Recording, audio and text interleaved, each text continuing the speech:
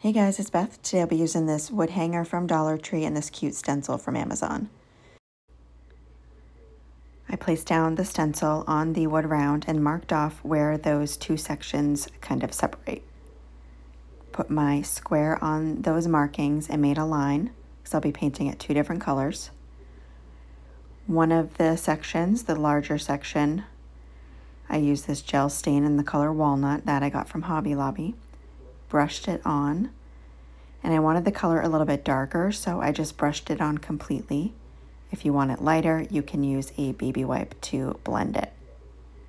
Once I had that completely covered, I used my heating tool to dry it.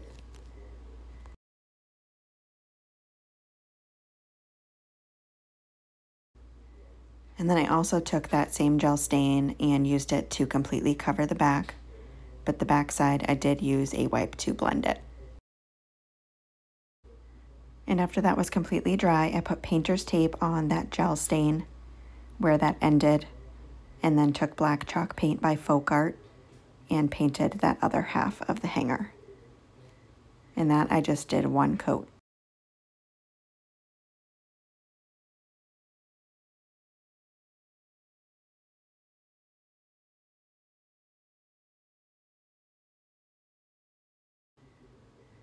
Next, I took my stencil and flipped it upside down.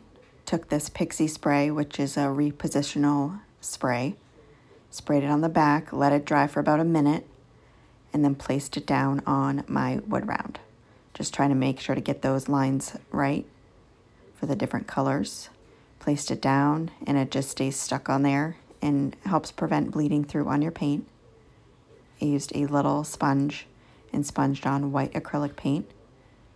Still making sure not to get too much paint on the sponge at once. Once I had that covered, it removes really easy.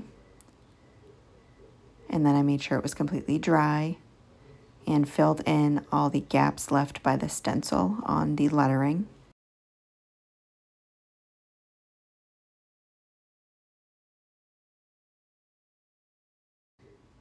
Next, I'm making a messy bow. I took 2.5 inch wide ribbon and cut it in half.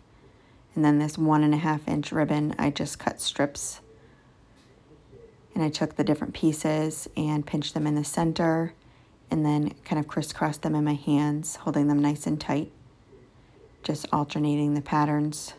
Added in some white raffia that I got from Amazon as well. And then just kept crisscrossing the ribbons back and forth, adding in some of the raffia at the end again.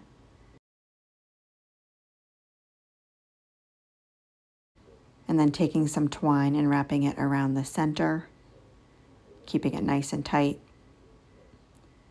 Just making a couple knots and then cutting off the excess.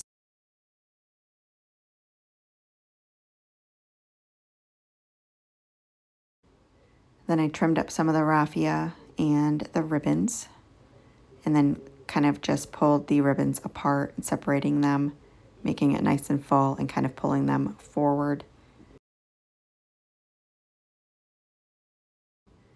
And then I added back in my hanger and hot glued the bow, keeping it over to the left to not cover the lettering. And that's it. Super cute, quick, and easy.